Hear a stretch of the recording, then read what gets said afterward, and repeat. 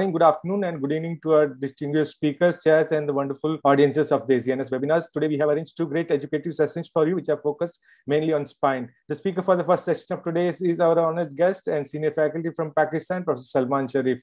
Professor Sharif is the head of Department of Neurosurgery, Liaquat Medical School, Karachi, Pakistan. He is the president of the World Spinal Column Society. He was a past vice president of the Pakistan Society of Neurosurgeons. He is a noted author and researcher who is a member of the editorial board of several journals. We are extremely thankful to him for accepting our invitation to be a speaker at webinars.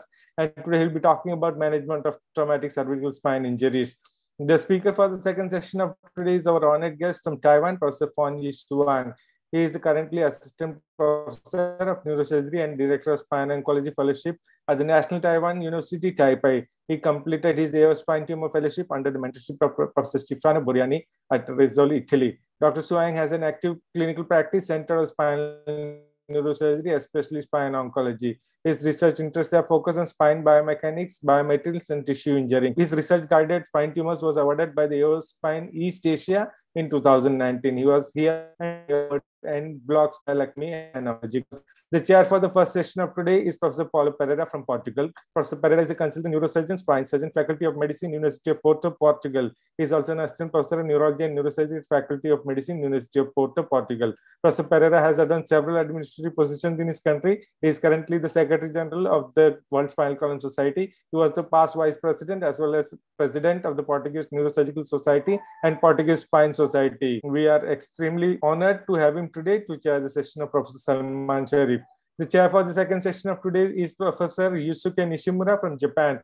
Professor Nishimura is the Associate Professor in Department of Neurosurgery, Nagoya University, Japan. He is also the Chief of Director of Spine Program in Nagoya University. He was a previous fellow at the St. Michael's Hospital Division of Neurosurgery, University of Toronto, under Professor Michael Fillings. We are extremely thankful to him for accepting our invitation to chair the second session of today's webinar. On behalf of the Education Committee of the ACNS and the President, Professor Yoko Kato, I would like to welcome both the speakers, chairs, and the wonderful audiences to this online platform of ACNS webinars. Dr. Liu Boon Singh from Malaysia is my co-host for today. And with that introduction, I would like to hand over this platform to the first chair, Professor Paulo Pereira. Okay, thank you very, very much. Welcome everyone. And first I'd like to thank Dr. Raja and Professor Yoko Kato for the very kind invitation. It's a pleasure to join you today.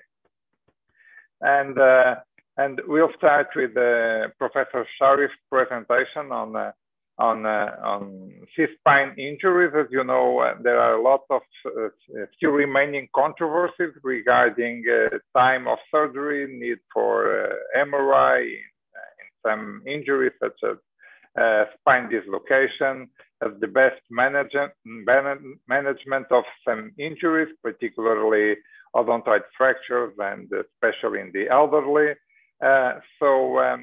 Hopefully we will cover some of these topics and we'll bring some light to these issues. So Professor Salman Sharif, please. Thank you, Paulo. It's really an honor to be introduced by Paulo, who's a dear friend for years. We've worked together in various places and enjoyed some amazing workshops and meetings all over the world.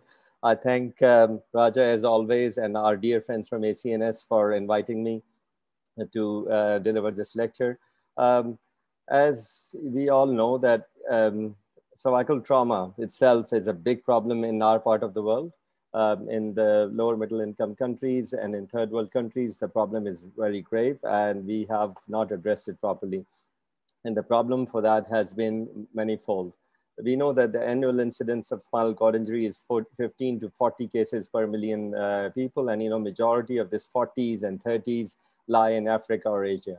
In the United States, the prevalence exceeds 1 million with an incidence of 40 cases per million per person annually. Well, who are the people who are at risk? That's what we need to know. People who sustain polytrauma, who are unconscious, who are minor trauma with neck pain or numbness in their hands. So what are the factors that lead to delaying the diagnosis? Obviously, you've got concurrent head injury, you've got altered state of consciousness, poor radiology, and multiple injuries. And we have seen that in all our institutions, all these scenarios at some stage, and we must address this. We know the pathophysiology, lots have been talked about primary and secondary injury. And obviously our goal is to make sure that the process which follows primary injury microcirculation disruption, autoregulation, edema, and ischemia, we need to go and avoid that and take out the pressure, whatever there is, as soon as possible, if it's possible. The initial management, obviously evaluation, resuscitation, immobilization, and you extract that patient and transport. I'm not going to go into that in detail. All I'm going to say is obviously hard cervical collar, hard cervical board, straps are essential for any person to be transferred. If somebody has had an injury and neck is not in neutral position, an attempt should be made in order to achieve alignment if at all possible. If you think that you're having a lot of resistance, then you need to stop. If you know that the neurology is getting worse, you need to stop. So you can do that in an awake patient as well. Spine board should be removed as soon as possible, as soon as the patient is in the ER. The prolonged use of bed, even for more than 2 to 3 hours, have shown to give rise to bed sores 5 days to 7 days down the road. So full immobilization should be maintained, and obviously log rolls should be a regular feature. So hospital management also includes the management of neurogenic shock, spinal shock, autonomic dysreflexia, and pharmacological therapy. And I'll touch some of these one by one briefly. A log roll is essential, and there must be a fixed way of doing it and not one person trying to do it, ideally 4 people, but minimum of 3 people should be turning the patient, and it's essential. And all workers in ER should be aware of that. You can clear any C-spine clinically if patient is alert, oriented, no head injury, no drug or alcohol, no pain, no neurology, no significant other distraction injury. And the famous Canadian C-spine rule, 3 questions, age more than 65, dangerous mechanism, paresthesia, and extremities. So if you don't have all these, you don't need to do an X-ray. You ask the patient to flex, extend their neck, and if they can do it and they have no pain, there is no tenderness, you don't need to do any radiology there. You have excluded a problem. How about evaluation of a patient? Obviously, general observation, if you have got somebody with an abrasion on the forehead or a laceration there, that something has hit there, then you can be thinking more in line of that he's got some kind of flexion injury and leading to another extension injury, and obviously giving rise to problems in that area. So you'll be thinking about upper cervical spine fractures as well. You palpate for localization of pain, you do a neurology examination, and all these are very, very important, and I'll touch them briefly. Besides ABC of resuscitation, obviously needs to come into play straight away. Imaging studies, we've stopped doing C-spine X-rays except when a scenario when we don't have a CT scan for whatever reason, then you can do a plain X-ray to start with. But we don't do that anymore. If you do plain X-ray, obviously you need to be looking at all these lines before you decide that patient is cleared. Obviously, also you need to make sure the patient is non-tender. You should be able to see all the way down to C71 junction. You should not be stopping here. Otherwise, you cannot rule it out, and patient should have a collar until you've got a clear-cut X-ray. Obviously, you can do an odontoid as well, other images as well, but other images have to be done under supervision. What are the indications? We have already talked about. Craniofacial injury also comes into play here, and somebody with polytrauma, obviously you need to investigate. We know that we will miss 33% of the 1/3 of these injuries would be missed if we just rely on a C-spine X-ray. So we need to have something else to make sure that doesn't happen, and this can have devastating long-term consequences. So CT scan is now recommended. Guidelines of all the big societies say that you should have an adequate quality multi-slice CT scanner with the sagittal reconstruction, and plain X-rays are inadequate. MRI, I'm going to talk about in detail later on when we talk about what's new in MRI and why we should do MRI in our patients. So the guidelines, which were way back in 2004, were clear that patients with a normal X-ray and fine slice CT have a 98% chance of no significant spinal injury, particularly unstable or subluxation.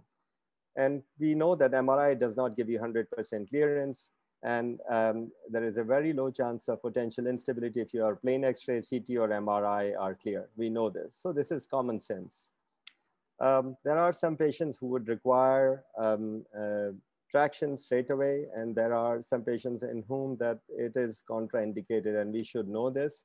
So injuries that can be treated on traction, displaced Jefferson fracture, hangman's fracture, type 2 and type 3 odontoid pec fractures, displaced subaxial fractures, and subaxial subluxation and dislocation.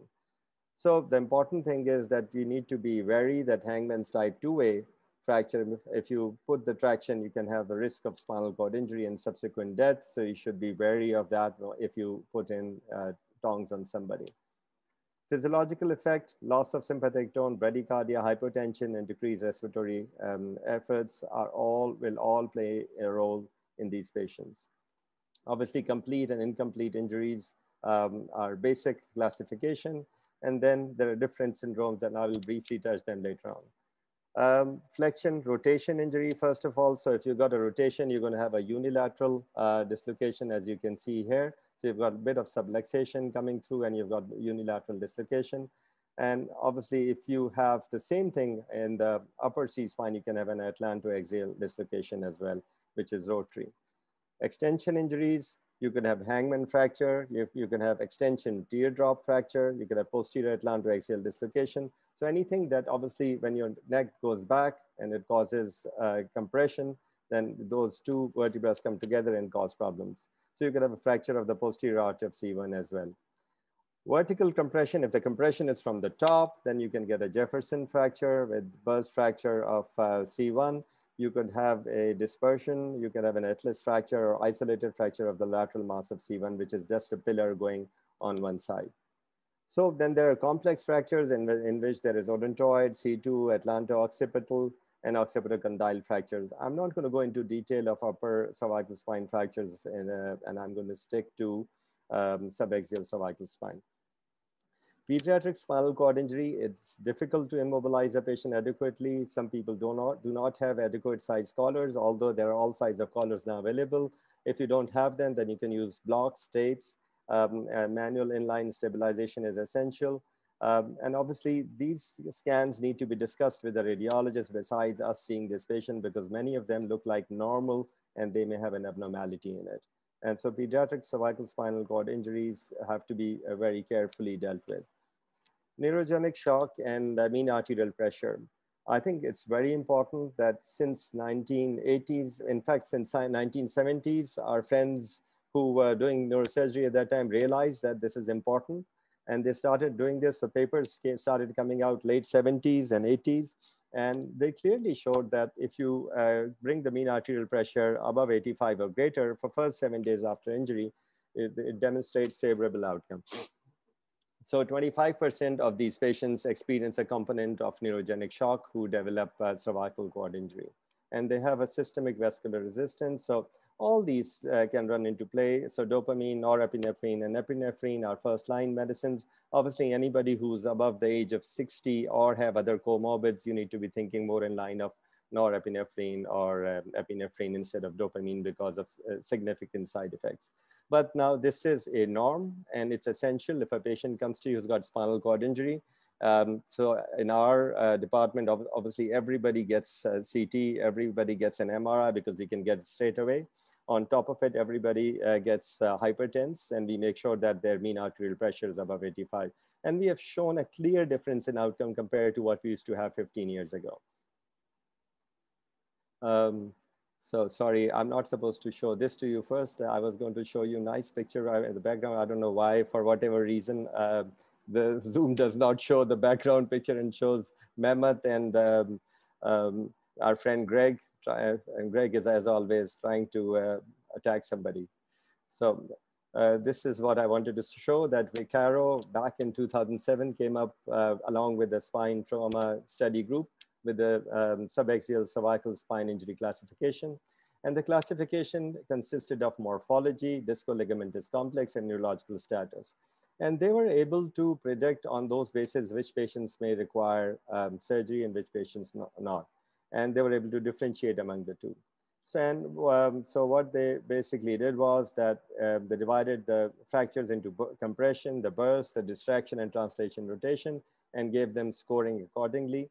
And then discoligamentous complex, if it was involved, if it was indetermined and wasn't involved, so they gave scoring according to that. And neurology. And what they did was they gave a score of 0 if you were intact, root injury, you got 1. If you had complete injury, you got 2, incomplete injury 3, because they wanted you to have a bigger score to do these cases who had incomplete injury as soon as possible. But they gave another score for somebody with persistent cord compression. So we know now that we give equal importance to complete and incomplete spinal cord injury, because we know that the outcome in these patients with complete injury, 1/4 or 1/5 of these patients can walk again if you do all what's required with you. And we have talked about early surgery, pharmacological therapy, along with maintaining the blood pressure up with various medicines. So we were able to predict with the help of this that we have level 1 evidence with SLICs and CSISS, which includes dividing them into quadrants. And it was a really reliable overall internal consistency indicated by worsening of score reflect worse injury. So we knew that as the score got worse, the injury was worse as well. And the outcome, depending on that, was worse. So that's why you would operate it on these people early if required.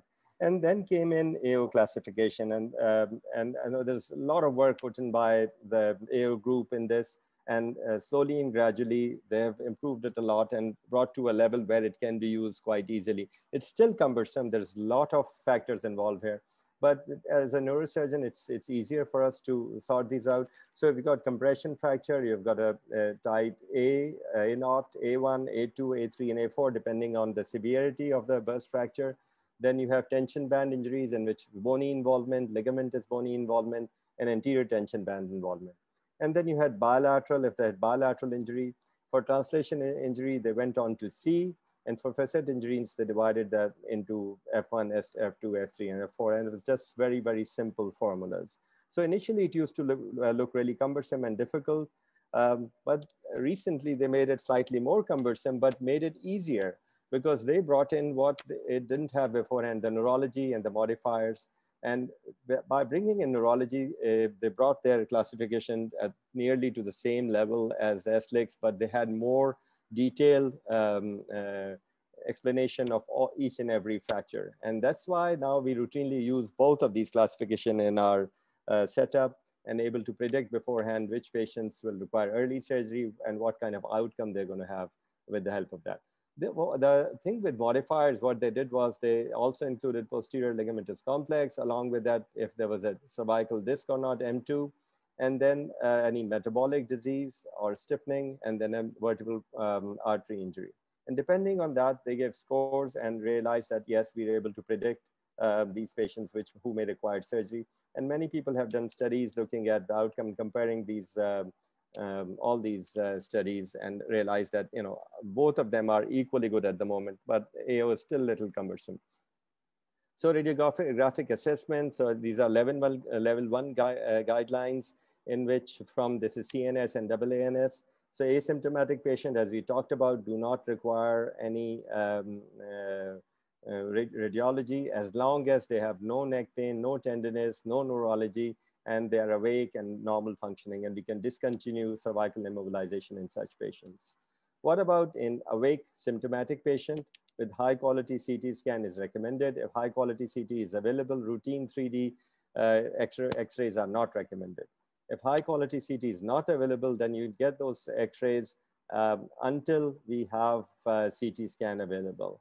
So I think it's important that if at all possible, you should get a CT. Radiology in obtunded patient, obviously every patient who's we can't evaluate or is obtunded, high quality CT imaging is required as the initial imaging modality of the choice. If CT imaging is unavailable, again, you do the same, you do an X-ray, but you'd like to do the CT as soon as possible. What about methylprednisolone? Well, this study clearly by Brecken series of studies showed that methylprednisolone, which is an anti-inflammatory agent given within 8 hours of administration, they showed that there was some benefit according to them, although their third study, it failed to show an effect in comparison to placebo. In fact, additionally, it causes more infections, and its use is no longer recommended. This was back in 1984. So this study in 2000, and looking at the critical appraisal of the reporting of NASCA's trials, and they said that reporting of the results of NASCA's studies 2 and 3 have been incomplete, leaving clinicians in the spinal cord injury community to use or avoid using methylprednisolone in acute spinal cord injury on the basis of faith, rather than publicly developed scientific consensus. So this is the summary of what's happened with the Brecken trials and where we are at the moment. So the guidelines now are very clear. The administration of methylprednisolone for treatment of acute spinal cord injury is not recommended. It is not approved by the FDA. There is no class 1 or class 2 medical evidence. There is class 1, class 2, and 3 evidence exist that high-dose steroids are associated with harmful side effects, including death. So routinely now we do not use steroids. There are only a very small portion of patients where steroids are used, and I'm sure we can talk about that in discussion. Acute central cord syndrome, most commonly involved incomplete cord injury, cervical trauma with incomplete injury, loss of motor and sensory in upper extremities out of proportion to lower extremities.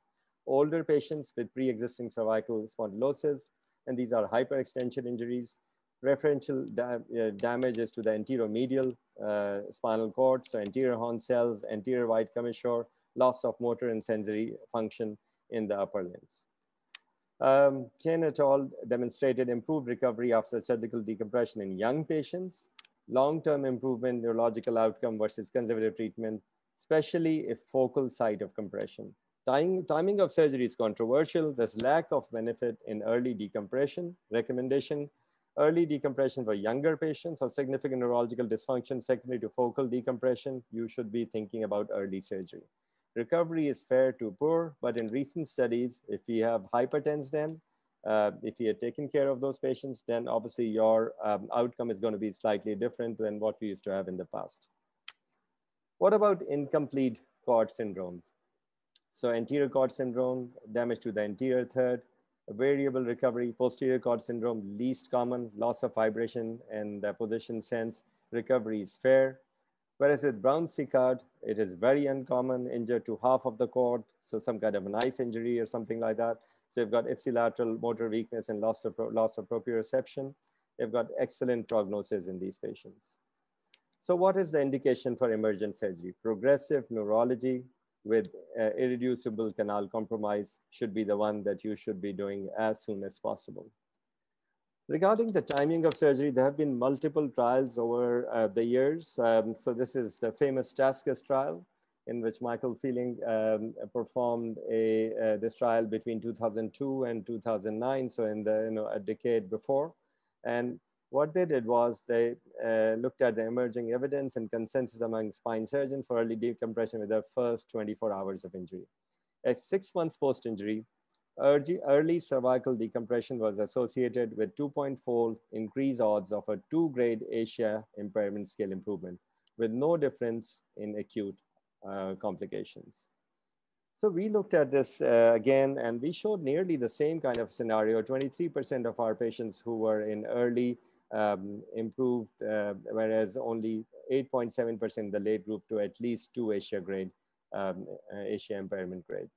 So early surgical intervention, there is evidence that surgical decompression and stabilization within 6 hours of a partial spinal cord injury will lead to 70% of patients improving by 1 or more ASIA grades. If the surgery is delayed beyond 6 hours, there is only a 12% chance. So you can see the difference between 70% versus 12%.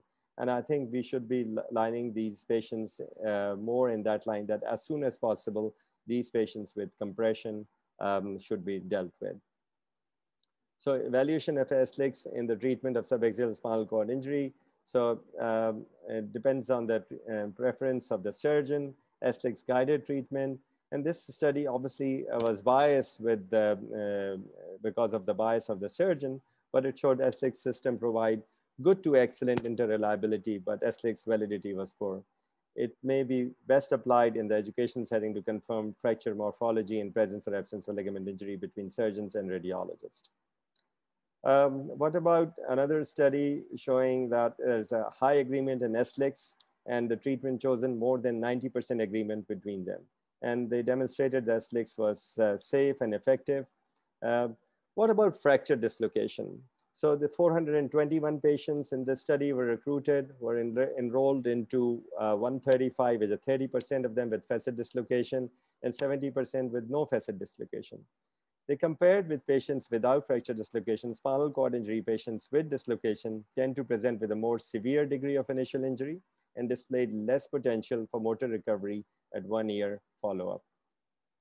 So initial reduction, can we do close reduction initially? Historically, it was close reduction always. Quick alignment restoration, reduce potential injuries, promote recovery, 80% success rate. What about neurological deterioration if you do a close reduction? Will that cause that? So there are multiple studies over that. So displaced disc material could be causing compression. Predictive value of MRI for deterioration following close reduction is controversial. Permanent neurological deficits in patients who had close reduction are less than 1%, transient from 2 to 4%. But if you have an awake patient, then reduction performed with monitoring, not recommended to obtain pre-reduction MRI. If patient is awake, it can tell you. With obtunded patient, obviously you need to be thinking about doing a pre-reduction MRI, if at all possible. If you can't do that, you need to take the patient to theater and do this as soon as possible. Obviously, these are high injury kind of things in which we have high rate of neurological injury. These are unstable spine. It's a combination of flexion and extension injuries, significant translational deformity across bony injury. So anytime you've got a patient like this, you need to be thinking about, can I put a traction? Because if you put a traction, you will open up the canal straight away. So if you put a traction, about 40% of the canal opens up straight away, depending on what level you have the injury. And because of that, you can cause improvement straight away. So that is essential. And some of these patients, you may be able to reduce. So these are due to severe hyperflexion injuries, and you can see them coming out. So it causes disruption of ligamentous complex. So less than 25% of bony subluxation if it's unilateral. If it's bilateral, it's got more than 50% of subluxation. And you've got neurological injuries most severe, and these are high injury mechanisms. So you've got mild unilateral facet dislocation. It's more often stable. If you have no neurology, patient is unfit for surgery, you can even consider external orthosis. With bilateral facet dislocation, it's unstable, and you need to have surgical stabilization as soon as possible. Do you need to do a pre-reduction MRI? We have already talked about it. If at all possible, you should get it. Rule out traumatic herniated disc. Not necessary in patients that can be examined serially. Some recommend ACDF if traumatic disc is present. Advantages and disadvantages we're going to talk about later. So with anterior approach, fracture dislocation with disc herniation, that's after discectomy, laminal spreader, Caspar pins can distract. Posterior approach, irreducible injuries that you have to drill the joint out to open it up and then relocate it. Combined approach in some of these cases where you've got bilateral and you cannot reduce it, and this is very, very rare. So strategies for reduction, we talked about it, close reduction is possible. Only the risk of retropulse fragment would be there, which would be less than 1% chance of a serious injury or neurological deterioration.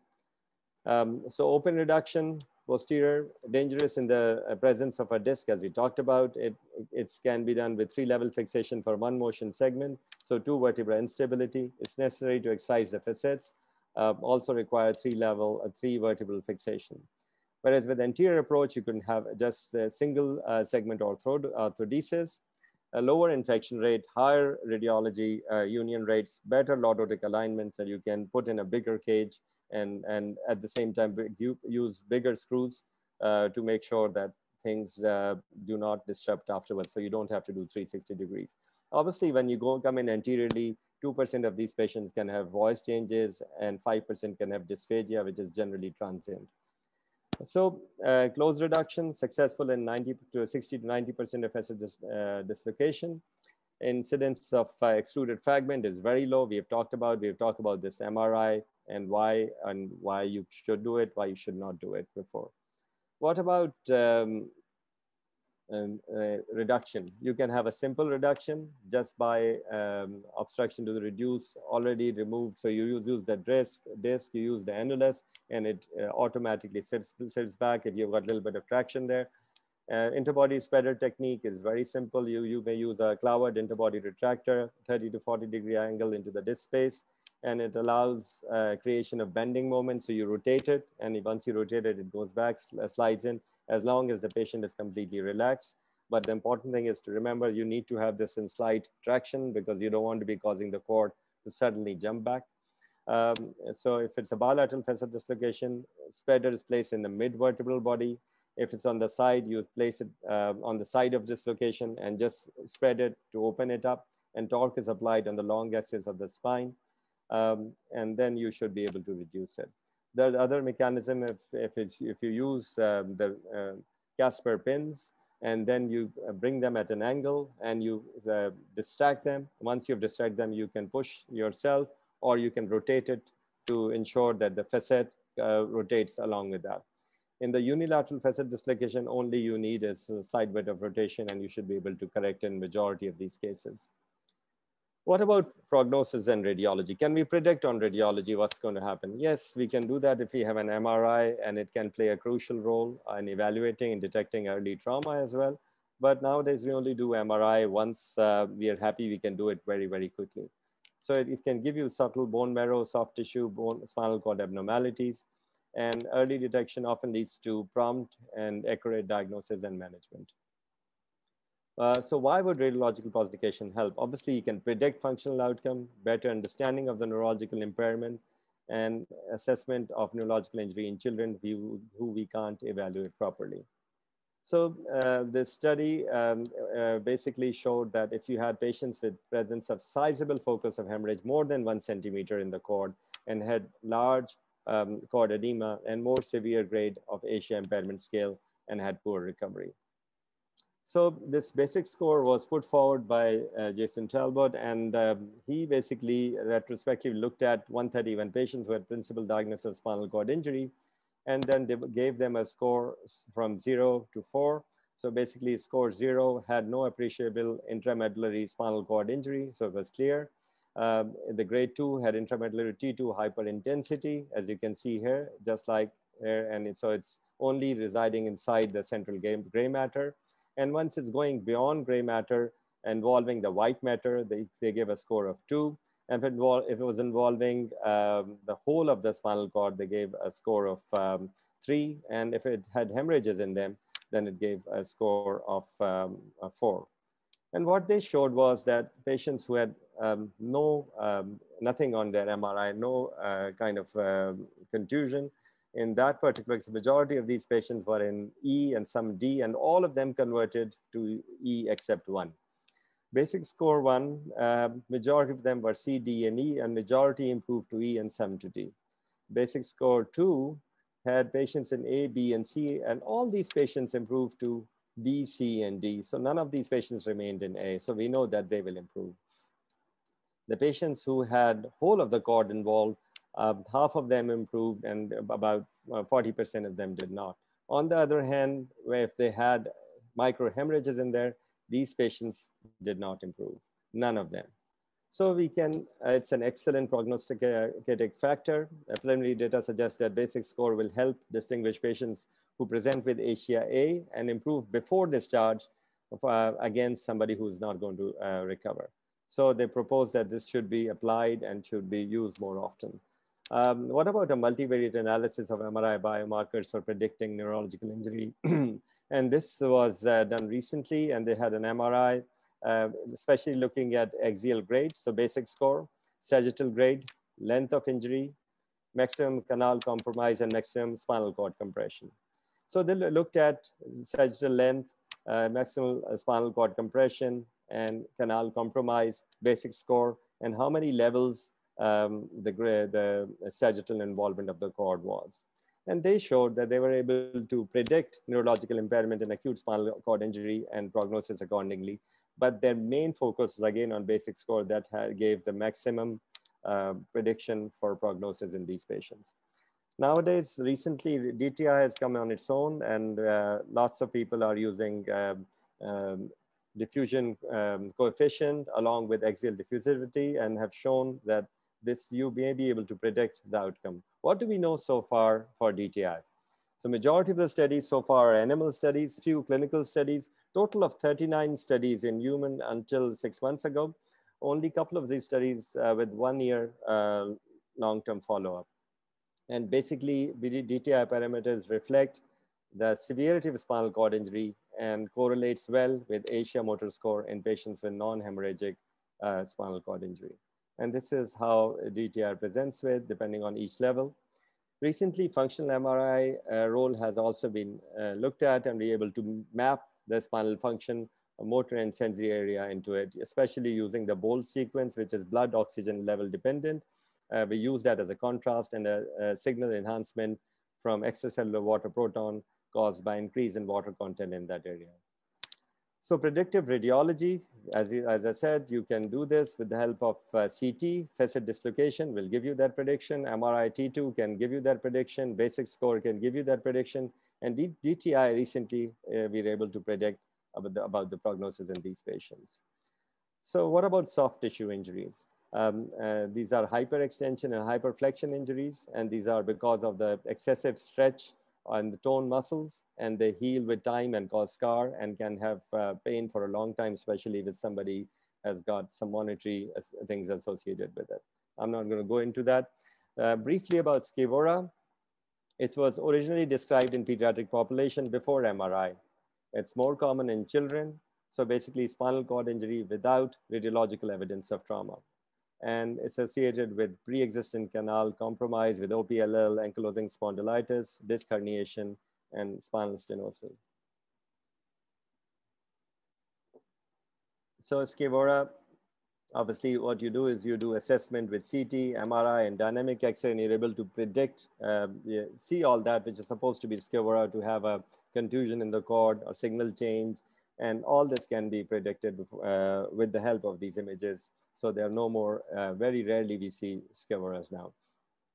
What about burst compression fracture? Presentation could be neck pain, radiculopathy, or cord injury. So it depends on neurology and instability. So we use SLIX or AO classification, and depending on that, we decide we're going to operate or not. So if it's stable, obviously all you need is a collar. So depending on how much of compression there is, if it's an unstable with vertebral body height loss of more than 40 or kyphosis more than 20, the chronic neck pain, you can think about surgery in these patients.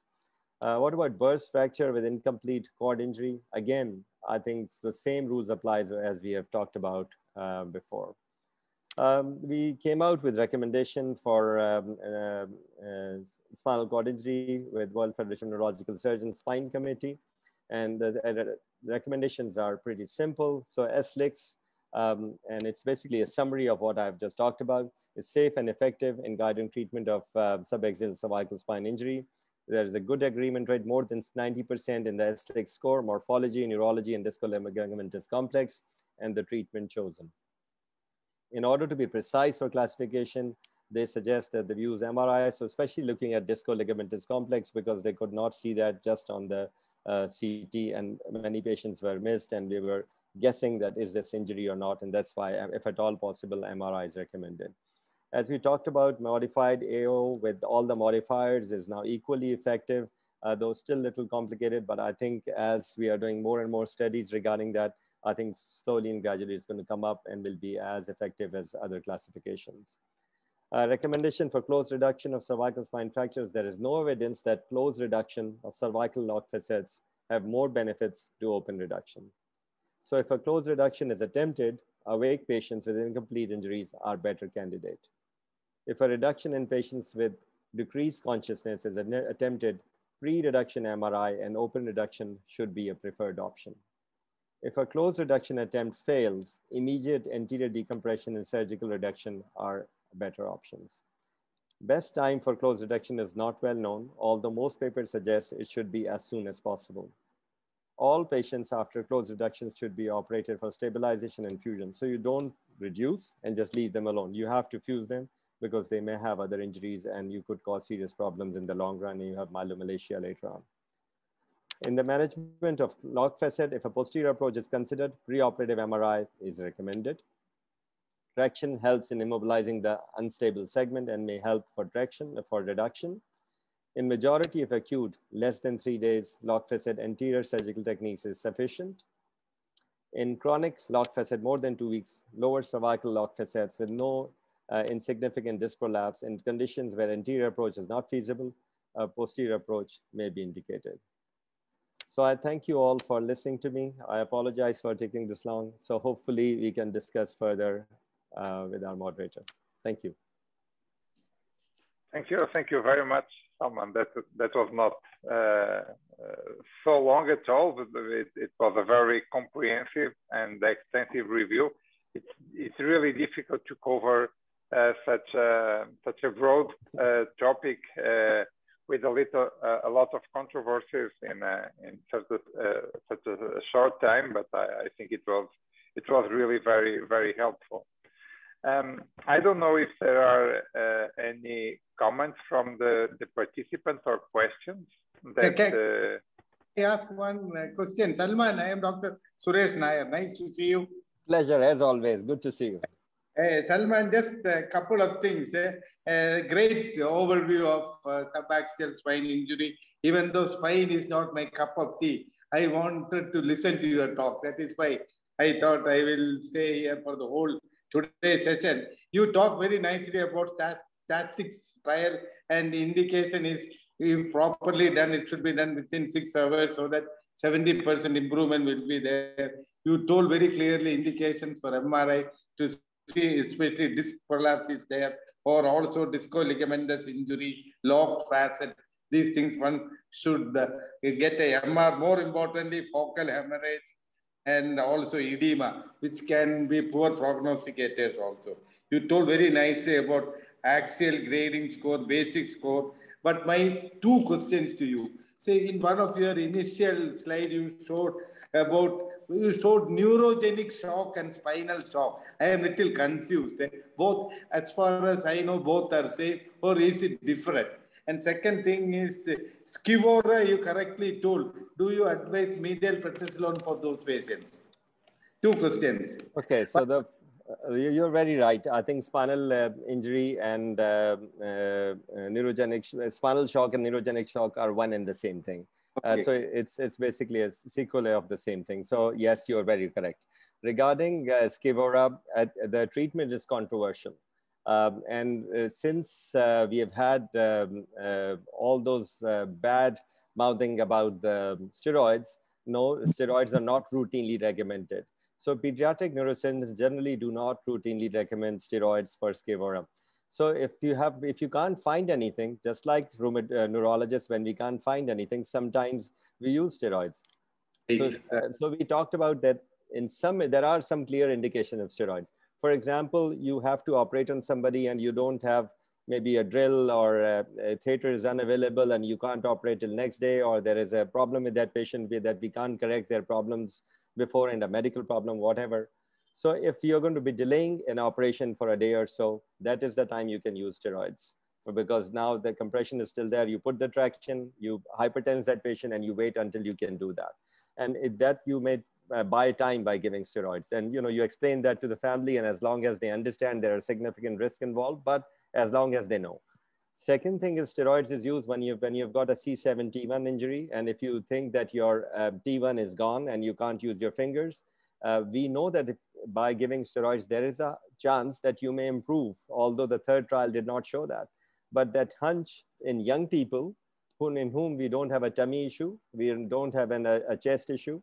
In young people, I use it sometimes when they have got C7 T1 injury to ensure that if we can get that hand back as soon as possible. Having said that, I use riluzole in my patients as well sometimes. I use haldi and curcumin and milk in my patients routinely.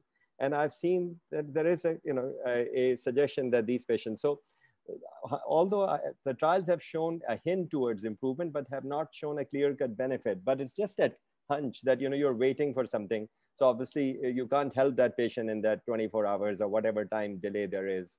So that's the only time you'd use in young patients in whom you don't have any other comorbidities associated with it. Salman, one more question. So which are the cases where you refuse surgery, saying that poor prognosis, this is not a candidate for surgery? obviously, if you have got somebody who, in whom the spinal cord is completely normal, so that's one, and they will have, no. Abnormal, yeah. Okay. So, and nowadays what we do is, since we have the basic score and all our patients, we look at this basic score before we talk to the family. And, because MRI is very convenient for us to do. So we can easily get them straight away. Because of that, all our patients get MRI, and all our patients, we look at the score and we tell them that this is a prognosis we are looking at. So if somebody's got persistent compression, I would still operate with, even if they are grade 4, telling them that the chance of improvement is negligible according to the score, but score is just a score of a retrospective series of 139 patients. So you never know. On top of it, maybe when it was done at that time, they did not give methylpred to these patients. Maybe they did not hypertense them. Maybe they didn't have the traction. Maybe they did not have rehab or nursing as good as somebody else can have. So I think you need to give them the chance, whichever possible. If it's a young patient, definitely. If it's an old patient, still. I think nowadays our perception is, for my residents and trainees, my most important thing is complete spinal cord injury should get as much as attention as incomplete injury, because we know that 1/5 of these patients can walk again. They may not walk normally, but they will walk. We know this, so we can bring them to that level. On top of it, now we have seen with the new advents that there are people, with the help of these robots and robotic suits, people have improved spinal cord. People have made these injured patients walk even after 5 to 6 years of injury, using different kind of stimulation, even brain, as well as using a spinal cord stimulation.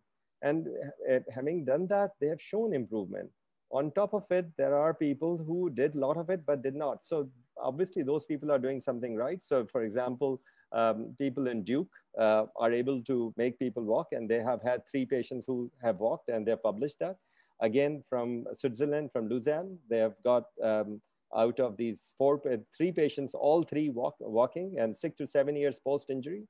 So they're able to do that with the help of spinal cord stimulation in this. And some people have even shown putting a chip. So with the help of Wi-Fi, they're able to transfer the signals from the top to below. So despite there were no signals going through, the signals are still there distally, and you're able to pick them up. So there are lots of things which are coming up, the spinal cord. And so I think in the next 5-10 years, you will see a difference. I think stem cell, unfortunately, was not a very good cherry for us. We did try a lot, but still we are not unsure about it.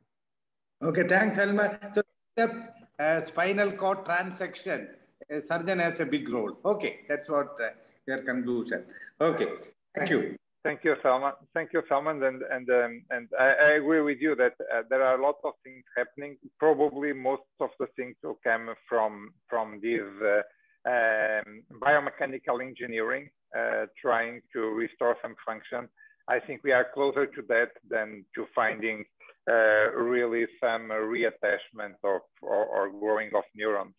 But also, I think that the other trend, as you pointed out, that likely most of the drugs we are giving is more a question of faith than real evidence. So if you give a steroid or riluzole or some botanic infusion or whatever, I would say it's unlikely that they will make a lot of difference. But on the other side, as we saw in traumatic brain injury, there are more and more research on intensive care of those patients, like spinal cord perfusion monitoring and other kind of things.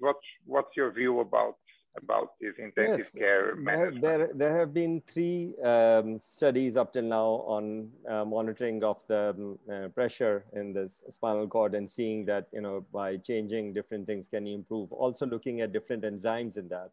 Also looking at proteins in that. So they're looking at various, and also looking at interleukins in that, and they're able to suggest that if by doing that they were able to decide accordingly which patients they would operate or which patients they will not operate, kind of thing as well. But did they have any improvement out of it? I don't know. The problem is very few number of like, you're talking about 8, 10 patients and not big series. In animal models, they were able to do that, but in humans, they're unable to do any significant difference at all. Yeah, same for stem cells. They work in animals, but the bigger the animal, the more difficult it gets to improve function. Agree. You also mentioned about MRI, and well, at least for me, the basic score is, at least in my hand, is very difficult to classify, to know where is the edema is coming just on the white or on the gray matter or wherever. I think it's very difficult to classify, and I think the role of newer MR modalities, as you pointed out, is still unclear. Do you use them routinely, or? I think what has happened is initially, obviously, even my SR didn't know. And so we had to go through them and see multiple scans. So we sat down with 15, 20 scans and asked them what did they think. So all of them were coming up with different ideas. But once we went through, showed them the anatomy, enlarged it, and said, okay, this is how we're going to classify it.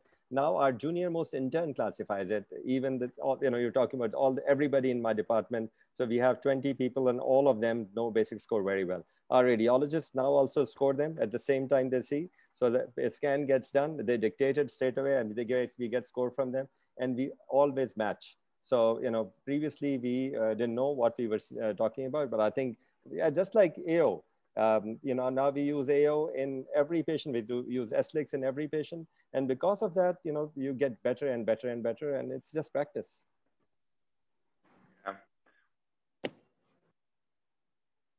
We have a question here from one participant as well. I think you have answered that, but I think it's important to stress it. The question is C-spine injuries with bad neurological conditions. What is the prognosis of recovery of neurology? And they say, do you say early surgery does improve the outcome, or it helps just to stabilize? I think we have talked about a lot, but I'm just going to briefly go into it. So what you need to do is you do everything possible for complete injury as well. And because if you do that properly, if patient comes to you early, if everything happens, fortunately for patient, they come in early, have early surgery, early traction, early surgery, straight away is hypertense, straight away is taken care of, proper nursing, hydration, make sure that their pressure does not drop. So we take care of the mean arterial pressure. And so multiple things that we look at the same time. Once we have done that, and if the pressure is dropping, dopamine, epinephrine, norepinephrine, whatever, depending on the age and comorbids associated with it. So if you use all that, and then, as I said, 1 in 5 patients are going to walk again, full stop. So this is a breaking news. This is big news, but it's been there for 10 years. But we are not looking at it. So a patient with spinal cord injury comes into, for example, a government or public hospital here, is put on a bed, told, sorry, nothing can be done for you, physiotherapy, go home. And they have got fracture dislocation, whatever, they die of pneumonia or something. Yes, if you do that in somebody with basic score 4, with a large contusion, as we talked about, more than 3-level contusion, the chances of them making through with pneumonia and all that is small. But if you don't do anything, they have no chance. They have 0 chance. So I think the message is for, especially for third world countries where this is huge, and these are young people, and you can, give them hope in 1 in 5, and future is there. I think all this that I'm talking about, chips and spinal cord stimulation, will be with us on a very reasonable price in next 4 or 5 years, because all these prices are going to come down, because the stuff used in it is not expensive at all. It is cheap. And so at the moment, obviously it's only available to few because there are trials, but I think it's going to come. So I would suggest let's be very aggressive with every spinal cord injury patients that we get. Yeah, I agree with you. I think this is a very strong and important message. And the other thing that it's really proven in the literature is that surgery is safe on these patients. Yeah. So you don't do any harm doing that. That was something that you used to say like 10, 20 years ago. is like, well, it's better to wait until the patient gets some stabilization, stabilization or improvement. And it's not the case, and we know nowadays that it's safe to operate on this patient even in the early phases. Okay, so Right. I think we have come to an end, right, Dr. Raja? Thank you, Right. Salman. It's been a pleasure. Yes, as always. Meeting you. Thank you. Thank you very much. We shall go on to the second session. Before that, may I kindly inquire if the first chair and speaker, Professor Sharif and Professor Pereira, would be staying back for the second lecture? Yeah, I'll stay there. I just have to give a talk in 20 thank minutes. you very much. I'll leave in 20 minutes. Okay. Thank you. Thank you, Raja. Thank you very everybody. much. Pleasure. Thank you. It was a great Thank you, session. Salman. We learned a lot. As Thank always, you very much. pleasure. We'll Thank move you. on to the second chair, Professor Yusuke Nishimura. Professor Nishimura, please take over.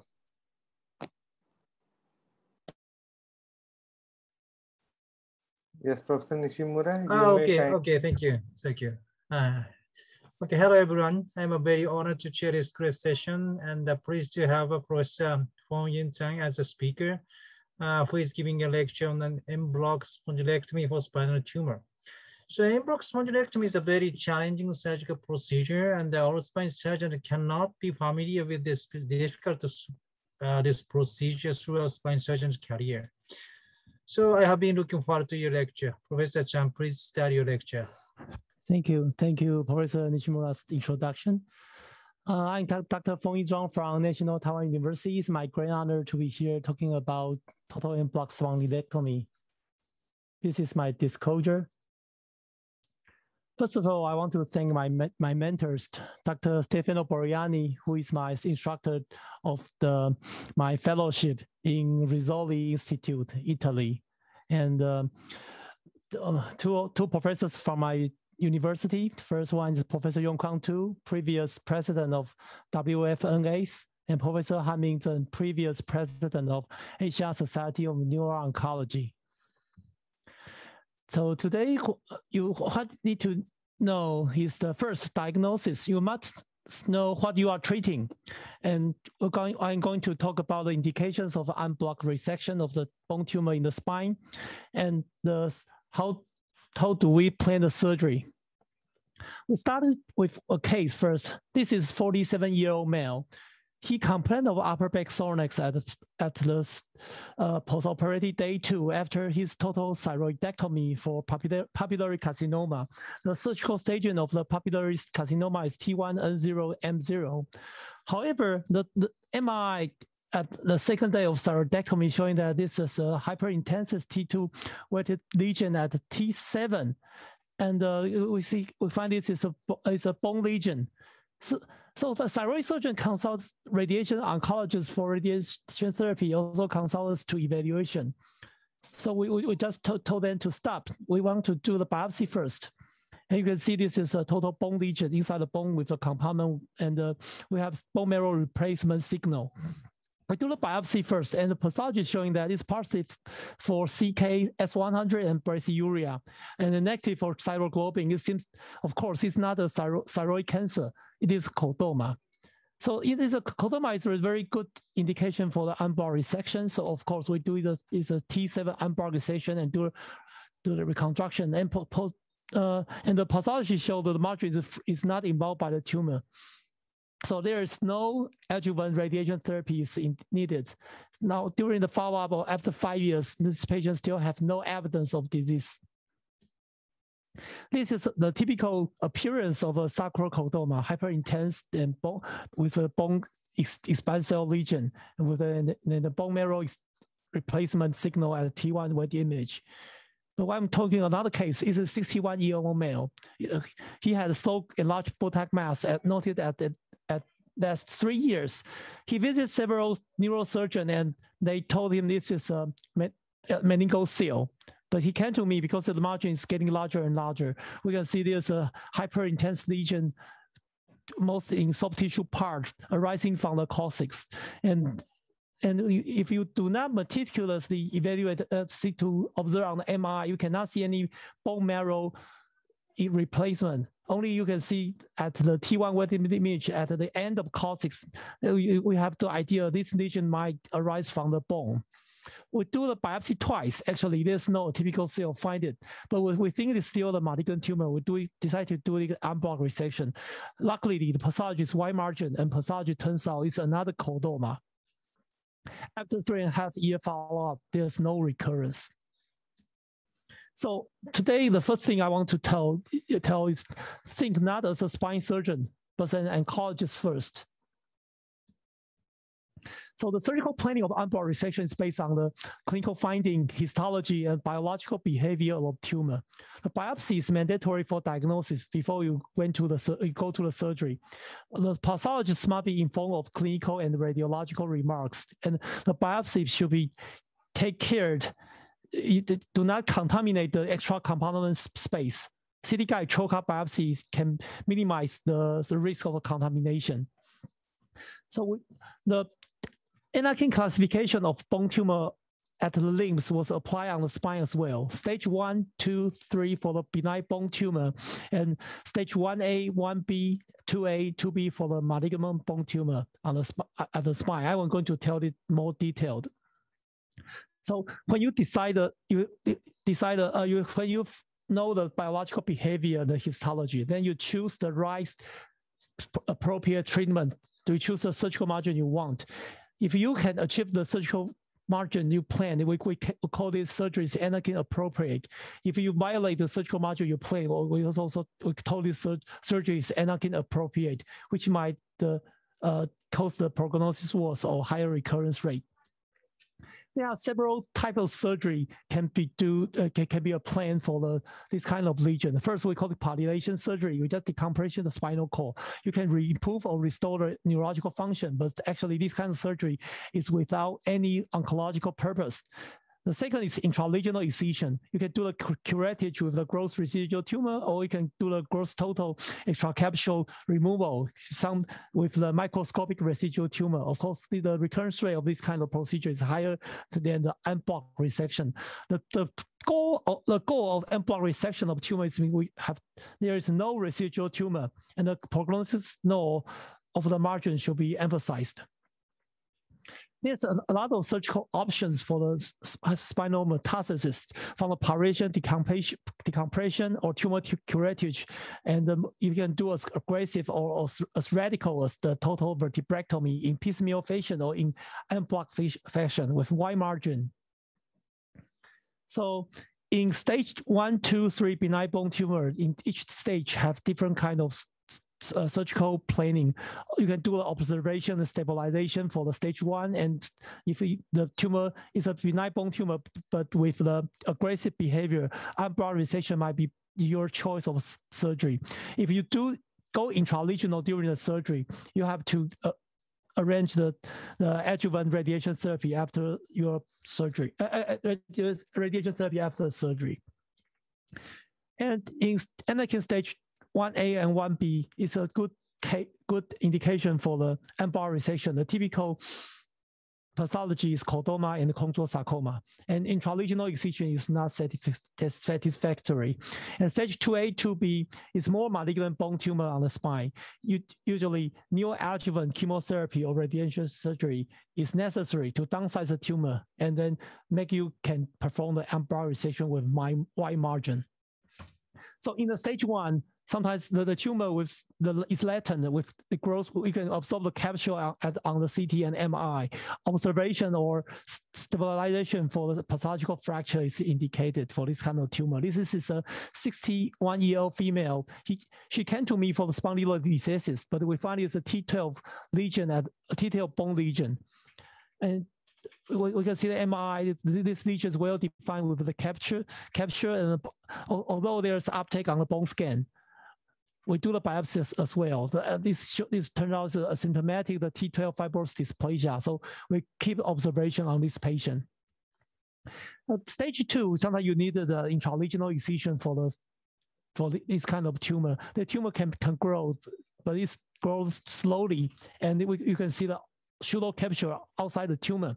The most common pathology is osteoid osteoma or osteoblastoma. My mentor of the the inbox resection, Dr. Boriani, he had a good series of around more than 50 cases to do this kind of a surgery. Sometimes he also performed the en bloc resection of this kind of benign tumor. Regarding the stage 3 benign bone tumor, it means the tumor is growing with more aggressive behavior. The growth is beneath the compartment margin with the paraspinal extension. So there we can observe the pseudocapsule and paraspinal part.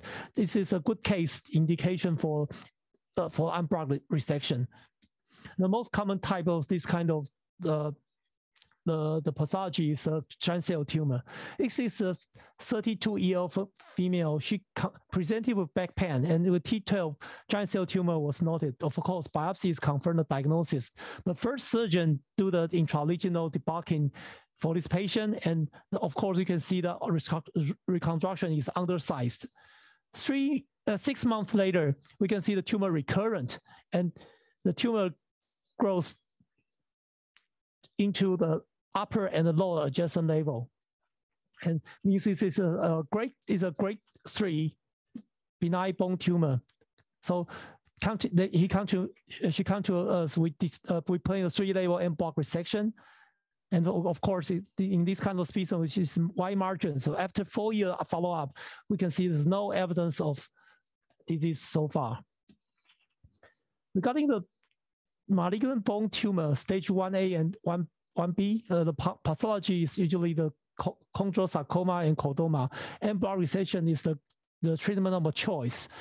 The tumor grows fast and with the pseudocapsule. Sometimes 1B means the tumor grows just out beneath the compartment margin into the paraspinal tissue. This is a 60-year-old male sacral tumor found incidentally in a digital rectal examination. This is a typical appearance of the chordoma.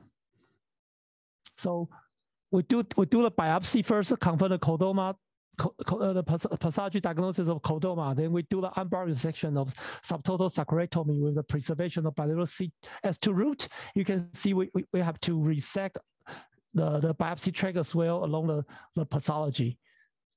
And there's no evidence of disease after 5 years of follow-up. There are more complicated sacrorectomy cases regarding a very complicated spinal pelvic reconstruction. We have to reconstruction the bilateral SI joint and reconstruction the L5S1 joint. But the reconstruction is another issue. I do not want to talk about this today, but we're going to show this the image here. So this is 21-year-old male.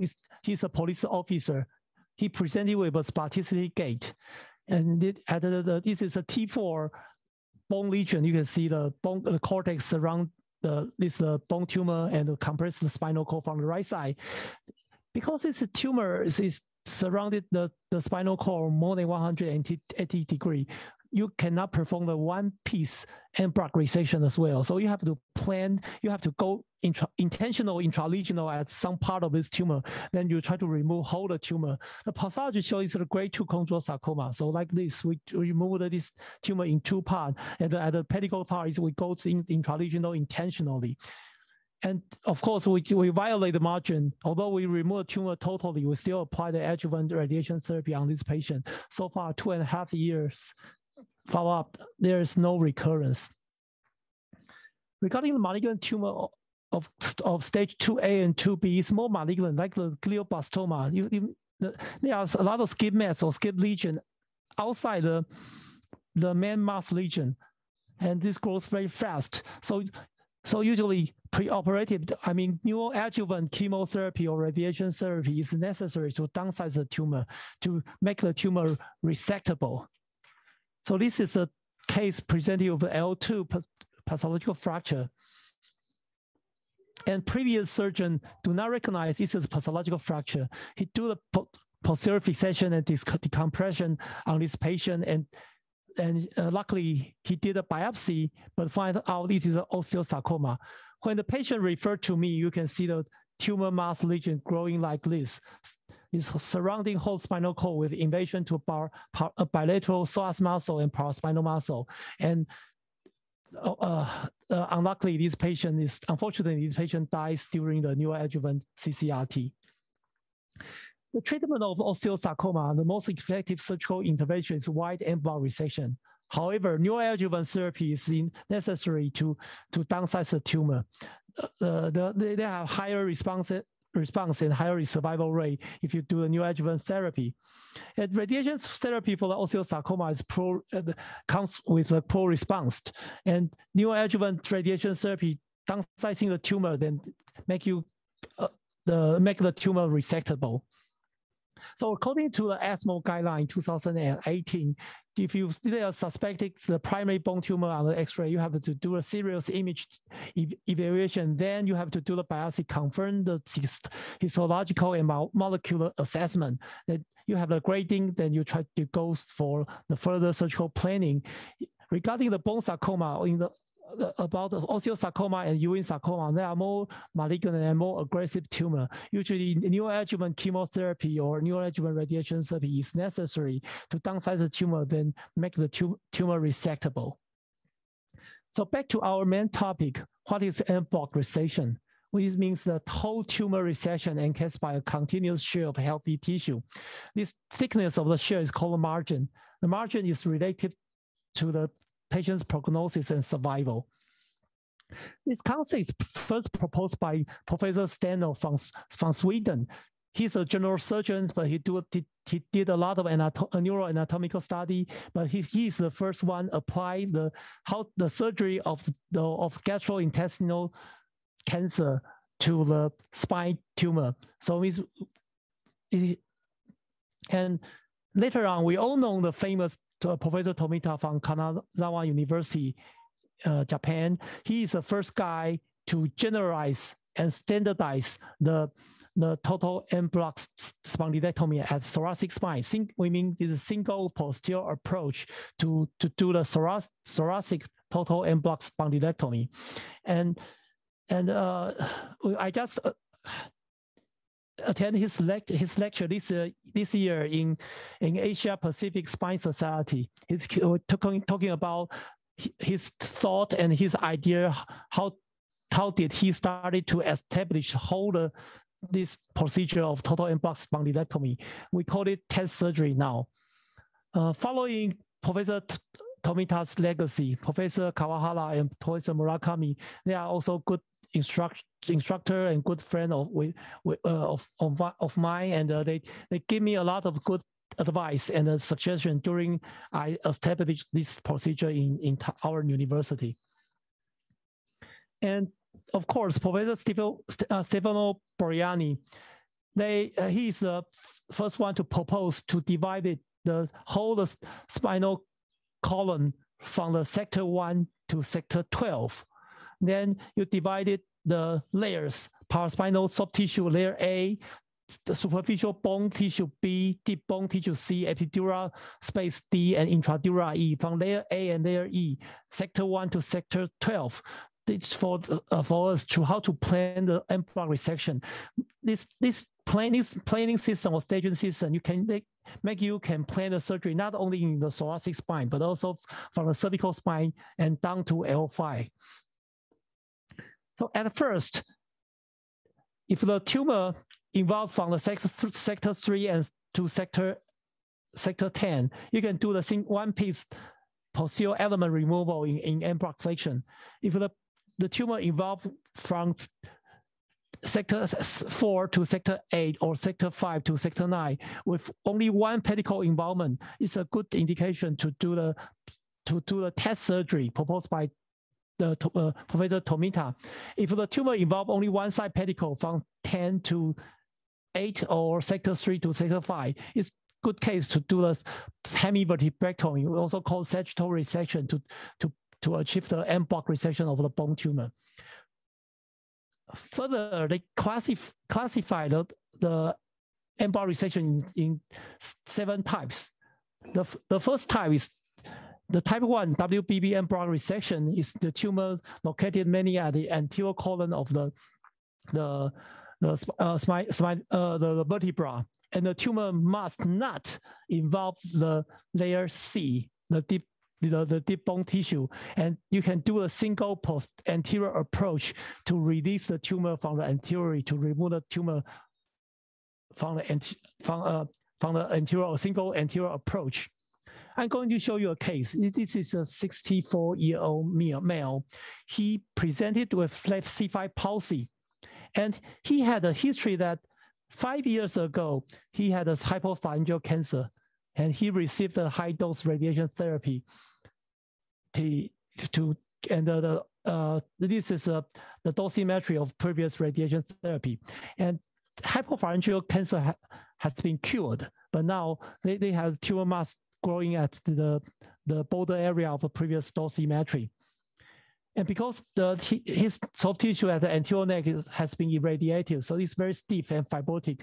The first surgeon, they decide to do a posterior approach to do a laminoplasty, try to decompress the core and take a biopsy. It turned out it's a chondral sarcoma.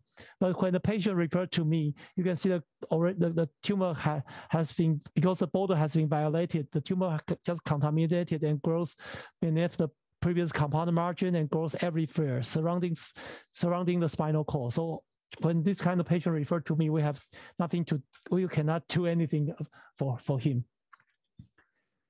And type 2 WBB en bloc resection means single posterior approach for the en bloc resection. The 2A means the tumor located at the posterior element only, and you can do the bilateral pediculotomy and remove whole posterior element in one piece. And 2C means you have to do the posterior release and lateral release of the tumor part, and do the laminectomy and pediculotomy at the healthy side, and transect the vertebral body as a sagittal resection, then remove whole the tumor from the posterior approach is a 2C. And 2B is the standardized test surgery. It's the most common type proposed by the Professor Tomita. You can, if the tumor involves at anterior and middle colon and one pedicle only, you can do the posterior decompression and posterior release in piecemeal or one piece patient. Both is okay. And use your finger to bluntly dissect the vertebral body away from the great vessel, and then to do the upper and the lower discectomy or osteotomy. Then you can remove all the spine, the vertebral body out from your single posterior approach. I'm going to show the case. This is a 62-year-old female. She had a history of leiomyosarcoma with solitary metastasis, and this is first lesion identified. And after 3 months of target therapy and immunotherapy, the tumor seems to progress. So it's a good case for the en bloc resection and do the reconstruction. The margin is free. This is another 57-year-old female. She had a cholangiocarcinoma with oligometastasis. You can see the at this is L1 metastasis tumor, and you can do a single posterior approach to do the en bloc resection. The PET scan shows only one, no other metastasis. The picture of the specimen looks like this. The margin is wide margin, and reconstruction like this. And because at thoracolumbar junction, we do the double rod reconstruction. We all know that Tomita survival score well, and the Tokuhashi survival score. Those score is the prognosis prediction system for the spine metastasis patient. If a patient survival longer and with the oligometastasis at spine, it's a good case to do the incisional surgery. It's a protocol from the Rizzoli, proposed by Rizzoli Institute. In some cases, you also need to do the en bloc resection to make the patient have better prognosis. So from our institute, we find that there are good indication in the spine metastasis. First one is a solitary breast cancer and solitary thyroid cancer, because they have a longer survival and better systemic control. And regarding two hypervascular tumor, renal cell carcinoma and hepatocellular carcinoma, they are very good indication to do the en bloc resection because they are very hypervascular. During the preoperative angiography, you can observe very high flow arteriovenous shunting inside the tumor, just like AVN surgery. You do the AVM arteriovenous malformations in the brain, you resect this kind of AVN in the brain, you have to dissect the AVN away from the surrounding brain tissue. You cannot go inside the AVN, will cause massive bleeding. I'm going to show you a case. This is a 65-year-old male. He had a history of liver cancer. He presented to our emergency room with acute paraplegia in 2 to 3 days. And there's a pathological fracture at the T4 with spinal cord compression. And this is a lesion. And usually we will do the preoperative vascular evaluation. We found out that the vascularity of this vertebra just similar to the aorta. So we just canceled the emergency surgery. We sent the patient to the angio room. You can see the vascularity of this tumor just similar to the aorta. We find out there's a huge pseudoaneurysm inside the vertebra. So this is a good case to do the en bloc resection. You can control the vessel from the anterior, then remove the whole vertebra. If you do the intralesional incision, debulking, or separation surgery to this condition, you may encounter massive bleeding on the operation table. So we are going to talk about type 3 WBB en bloc resection. It means usually we do the anterior approach first to do a release, then the second posterior approach to do the posterior release of the tumor from the dura and remove the tumor from the posterior approach. Usually we talk about the cervical tumor at the cervical spine with one side neural foramen or one side transverse foramen involvement. You have to control one vertebral artery and do the anterior osteotomy. Then you turn the patient from the back to remove the whole tumor from the posterior approach. And regarding the thoracolumbar area, sometimes the tumor located at one side, you can do this kind of approach. Or the tumor at the main part, the tumor grows anteriorly a lot. Or in my institute, the most condition I do a type 3 WBB en bloc is this patient came to me due to previous inadequate inappropriate surgery, and the tumor had recurrence, and the tumor has been irradiated. So I have to do the anterior approach to release the great vessel or esophagus from the vertebral artery, from the vertebral body. Then we do the posterior approach to remove whole tumor from the posterior approach. I'm going to show you a case. This is 49-year-old male. He presented with bilateral anterior thigh pain for 6 months, and the left hip flexion weakness is about 4. You will see this large, hyper-intense lesion on T2 weighted image with bilateral psoas muscle extension. Of course, in this lesion, you cannot, you have to go intralesional during your en bloc resection. It's intentional intralesional. So we do the anterior approach first to release the vertebra from the great vessel and transect the psoas muscle head for your margin. And then you do a posterior approach to remove the whole tumor. It's the muscle head you transect. The other psoas muscle head is like this. So we can do the WBB type 3 en bloc resection. After this surgery, adjuvant radiation therapy is necessary. And luckily, this is no evidence of disease for about 2.5 years. This is a 59-year-old male with the back pain. And he presented with the left T9 paraspinal mass. And the first surgery is done by a thoracic surgeon. They do a small thoracotomy to remove this tumor. And you can see they also dissected the aorta. After tumor removal, aorta back to the normal position. But it's a typical wrong operation on the wrong patient by the wrong surgeon. It's a very typical triple W scenario.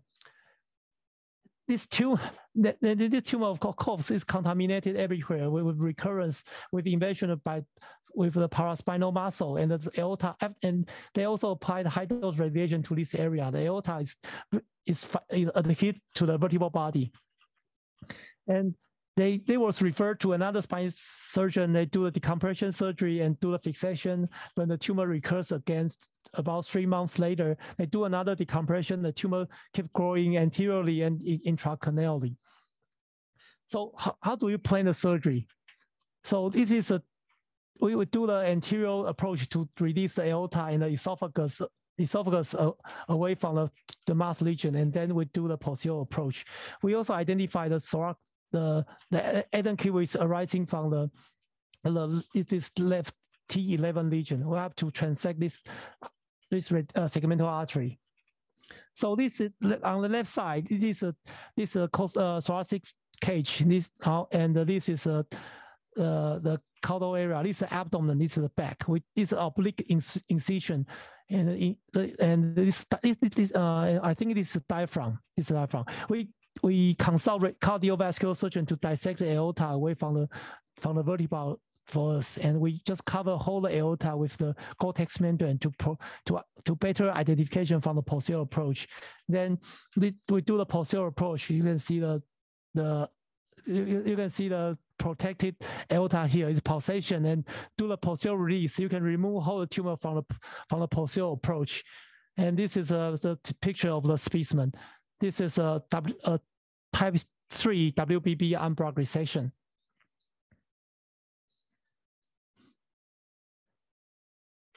And we are going to, and this is a reconstruction with the expandable cage and the allograft, and with the posterior fixation. We are going to talk about type 4 WBB en bloc resection. This is for cervical spine. You have to do the posterior release first, and then you do the osteotomy from the healthy side, and then you have to do another anterior approach from the affected side. Control the great vessel, and you have to sacrifice the root here to remove whole the tumor from the third anterior approach. This is a 44-year-old male. She had neck pain for months just after her surgery of lung adenocarcinoma, but her lung adenocarcinoma staging is T1-0. But we find there is the neck mass is at C5 with extension to the spinal canal, and with involvement of bilateral neuroforamen and transverse foramen. Now this is carotid artery here. We can see the margin of the tumor, the border of the tumor, and during the angiography we find that the one vertebral artery is already occluded, and another vertebral artery is severe stenosis, and all the posterior circulation is supplied by bilateral P cone. So we decide to transect bilateral vertebral artery and remove the tumor totally. Of course, we have to go intralesionally at the right neural foramen, because bilateral neural foramen, because before the surgery, we discussed with the patient, she decided to preserve bilateral cervical root is high function. So we have to go inside the tumor at the bilateral cervical area, but it's the intentional intralesional removal. Regarding type 5 WBB en bloc resection, it means we usually would do the posterior release first, and we do the combined anterior to posterior approach to remove whole tumor from the anterior approach. This kind of tumor usually is used for the tumor located at the lumbar area. So this is a 32-year-old male. He complained of mechanical back pain with radiation to thigh. We find out this is a pathological fracture at L3. And the images showing this is giant cell tumor, and biopsy confirmed the diagnosis. And you can see the tumor is hypervascular, and after embolization, we can control the downgrade the vascularity of the tumor mass. Then we went to the surgery. We do the posterior approach first to remove the posterior element of en bloc, and to remove the anterior component to hold the tumor from the anterior approach and do the fixation. And the type 6 WBB en bloc resection is designed for the L5 en bloc resection. I will talk about this later. And type 7 WBB unblocked resection is reserved for the large tumor located at the anterior and the middle colon. We don't have this kind of tumor in Taiwan. This tumor has to be very large, and in Taiwan, the medical accessibility is quite high. We don't have such large tumor. So we're going to talk about one case about type 6 unblocked resection. This is a 68-year-old male. He had no malignancy history. He presented with a pathological fracture at L5.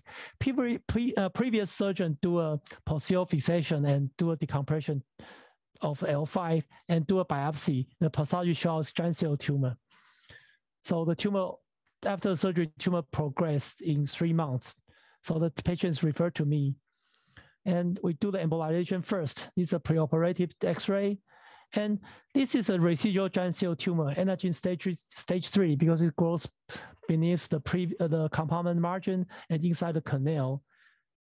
So we know that the margin, we need a wide margin. And we have to understand the anatomical constraint because it's an L5. It's seated deep between iliac wings, and it's close and countered by common iliac vessel. And the high function role of the L5 root cannot be sacrificed. So, usually we will arrange a CT to evaluate the bone involvement and the bone destruction. Of course, the MRI to understand medullary and extraosseous component. Usually we will do an angiography. Like sometimes we have to identify where the Adam kiwi is arising from, like this. And for a type 6 WBB unblocked resection, you have to do an anterior approach to dissect the vertebral body away from the normal tissue from the healthy side first, then turn the patient from the back to do the posterior release. Then you do another anterior approach to remove the whole tumor mass from the other side of anterior approach. The first approach like this, posterior approach, and then another anterior approach. So this is the final surgical view from the right brittle-peritoneal approach. This is the cranial size, caudal size, dorsal ventral. This is an L5 tumor. We dissected the vena cava and right iliac vein away from the vertebral body and do the L4-5 discectomy, L5-1 discectomy, and remove the whole tumor. So you can identify right L4 and L5 root and identify the L4 root of the contralateral side. These are specimen pictures and how did we reconstruction the L5. Regarding this is my final part of my talk. How about Adam Kiwi's artery? This is a 48-year-old male. He presented with back pain with radiation to left lower abdomen.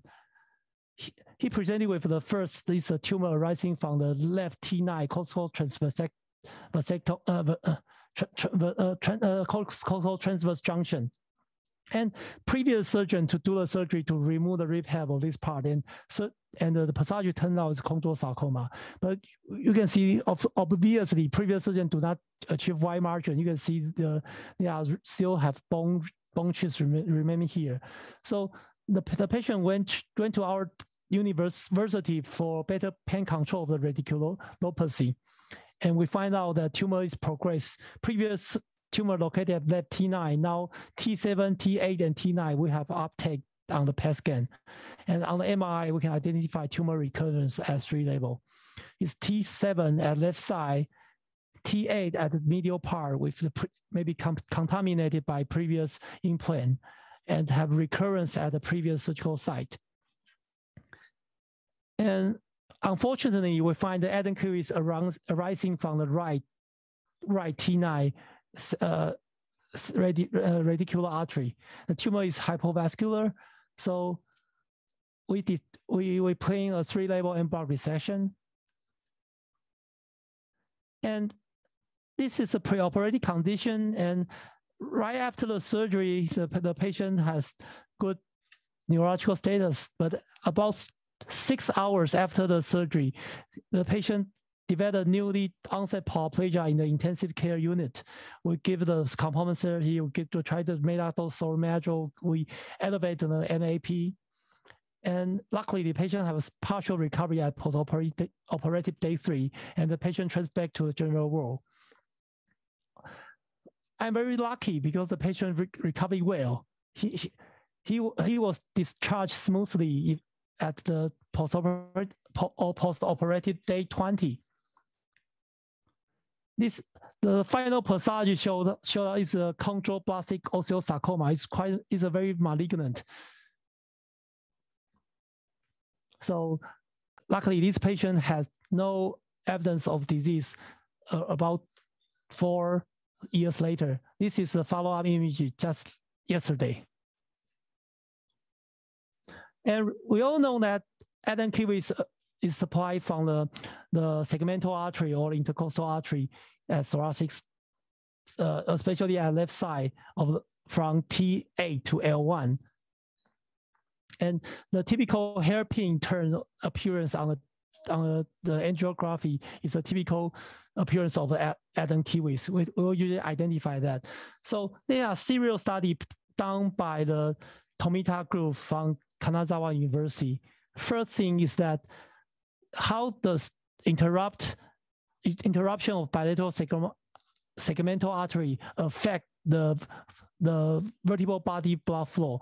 They find that if they get 3 level of segmental artery, the vertebral body blood flow can reduce to around 20 to 30%. If you do the preoperative embolization, this is evidence to help you to reduce blood loss without the spinal cord function change. And they propose another question that how is the influence on the spinal cord blood flow and the function by interruption of the bilateral segmental artery up to 3 level? They find out if we get 3 level of segmental artery, the vertebral body blood flow will reduce to about 1/4, but the spinal cord blood flow can remain stationary above 80%. The SSCP and MEP of the animal the experimental animal is dogs. The spinal cord function wouldn't be compromised. And how many ligations of bilateral segmental artery can cause ischemic spinal cord dysfunction? They find out if you ligate the segmental artery up to 5 level to 7 level, you will affect the spinal cord function. If you get 5 pairs of segmental artery to 7 pairs of segmental artery, after 6 to 8 hours, you will find that they have the slowly progress neurological deficits. This phenomenon just is compatible with our case just demonstrated. If you ligated the segmental artery, the neurological deficit would not develop immediately. They will develop about 6 to 8 hours after the surgery. So it is safe to do the ligations of segmental artery up to 4 level if no Adam Q is involved. It's another question that if you ligate the segmental artery with the supply of artery of Adam kiwis, how many level of segmental artery can be ligated? So they find it is safe to ligate 3 level of segmental artery, including Adam kiwis artery supplier. So they have also the clinical series to prove this condition. So far in our hospital, we will do the lumbar resection up to 3 level if the patient have Adam kiwis involvement. So up to 3 vertebra, interruption of the Adam kiwis artery does not affect neurological function. So this is my last slide. This surgery cannot based on the surgeon alone. I usually rely on my teammate. We have to a lot of discussion between medical oncologist, radiation oncologist, and pathologist, diagnosis, and the interventional radiologist. So it is special thanks to our university spine oncology team. They helped me a lot to perform this surgery and establish this surgery in our university. Thank you. This is my talk. Okay, thank you very much. Yeah, your beautiful presentation, and a lot of great cases that you are doing aggressive surgery so nicely. So yeah, so any question from the we can take a few comments, of course, from Professor Pereira as well. Professor Pereira, any comments from your side? Well, this is really an amazing experience and an outstanding overview of very difficult techniques. I always have a problem particularly in sacrochordomas and chondrosarcomas when you need a middle or high sacrectomy. About this kind of balance between oncologically appropriate surgery versus the deficits that you are causing. I know it's always at the end it's the patient's decision, but the patient's decision is very variable from cultures to cultures. It's a very cultural thing. But how do you manage this when you need to sacrifice, for instance, S2 nerve roots, and you know that the patient will be incontinent, and how do you manage this? Oh, I think it's we call it patient-based subjective decision-making process. I will explain. Of course, I will explain both sides, both kinds of surgery. And I make the patient to decide, and they take they have to take, because they have to live with the neurological deficit, or they have to face, of course, the oncological recurrence in the near future. So he's the one to have to face the problem. So I have to. Usually it's a big multidisciplinary meeting between me and the patient and the family members. Everyone have to sit down to discuss with that.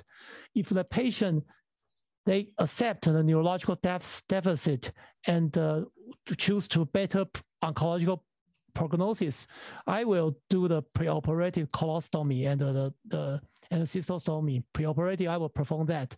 Then do the total en bloc sacrectomy. And some of patients did choose this kind of procedure. So they understanding the outcome, they understanding the deficit, they understanding the difficult in their life they're going to face. So it's very important.